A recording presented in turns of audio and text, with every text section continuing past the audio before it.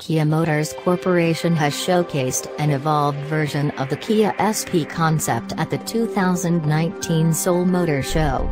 The latest show car, which has been dubbed as the Kia SP Signature, previews several design cues of the Kia SP2i. Compared to the SP concept, the Kia SP Signature features a slightly watered-down shoulder line, pull-type door handles, and a greenhouse that tapers towards the rear.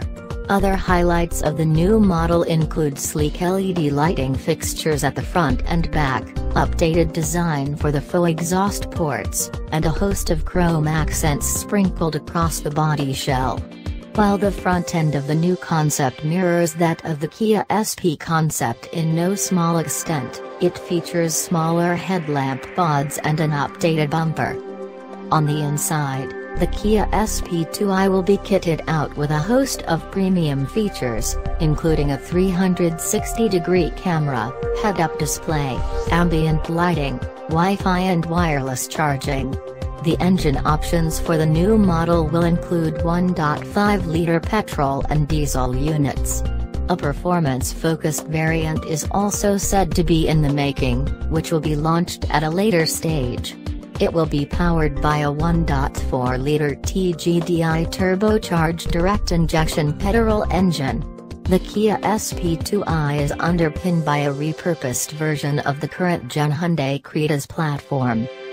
While the Kia SP2i will be tailor-made to suit the needs and aspirations of the Indian audience, it will also be a global model positioned above the Stonic. The new model's architecture will not only underpin the next-gen Hyundai Creta but will be even capable of supporting a 7-seater.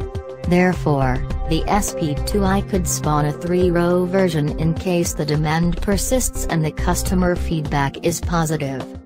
The Kia SP2i will launch in the next half of the current year and is expected to go on sale in a price range of in 10-16 lakh, ex-showroom. It will lock horns with the likes of Hyundai Creta, Nissan Kicks, Mahindra Xev 500 and Tata Harrier. For more updates subscribe Moto Guru.